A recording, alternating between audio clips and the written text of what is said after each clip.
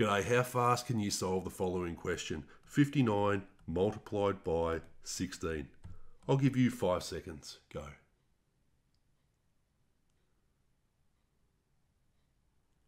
All right, time's up. Did you get the answer of 944? If you did, congratulations, because that is the correct answer.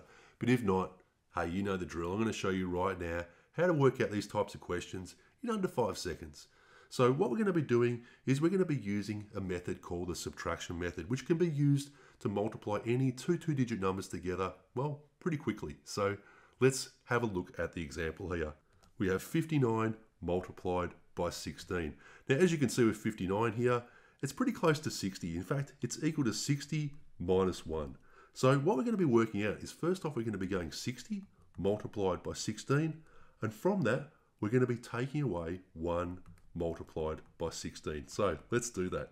So first off, 60 multiplied by 16. So if you do this, it's not that hard to work out.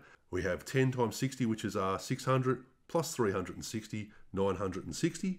And from this, we're going to be subtracting 1 times 16, which is minus 16. So we have 960 minus 16. We get our final answer of 944. So wasn't that easy? Well, you know what I'm going to do right now. First off, I'm going to ask you to like this particular video if you like this particular trick.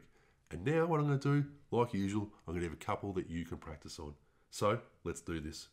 So first off, we have 24 multiplied by 89. I don't think you should have a real problem with that. I'll give you another one, 53 multiplied by 78. All right, so what do we do right now? Well, we're going to pause the video and give these a go. While you're at it, hit the like button. Hey, maybe subscribe at the same time. But then come back and see what the answers are. So, you done that? Let's do this right now. We'll go through these answers. So, first off, we have 24 multiplied by 89. So, the number that's closest to a tens number here is going to be our 89. So, it's close to a 90, and 89 is equal to 90 minus 1. So, both of these are going to be multiplied by 24. We have 24 multiplied by 90, and 24 multiplied by minus 1. That's a pretty easy one, that particular one. So 24 multiplied by 90. Okay, so we have 20 by 90, which is 1800, plus 360. So we have 2160. And from this, we're going to be subtracting 24. So what do we get when we do that? We get our final answer of 2136. How did you go with that one? Okay? All right, hopefully you did well. So now let's go to the next example, 53 multiplied by 78. So the 78 is close to an 80. It's equal to 80 minus 2.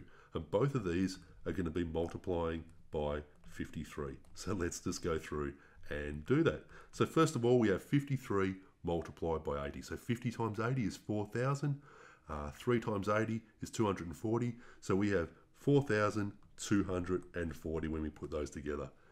53 times minus 2, well, that's not that hard. We're going to be subtracting 106. So we do this, we get our final answer. We have 4,134. So how did you go with that? Pretty all right? Now for your homework. Practice a bunch of these questions and get confident with them. Not every question's going to be easy, but that's the thing with practice, you're going to get better and better. As usual, if you like this video, please hit the like button, subscribe, and leave me a comment telling me what you thought of this particular technique. A big thank you to my patrons. There is a link in the description if you wish to support my channel. It is greatly appreciated. We'll see you next time.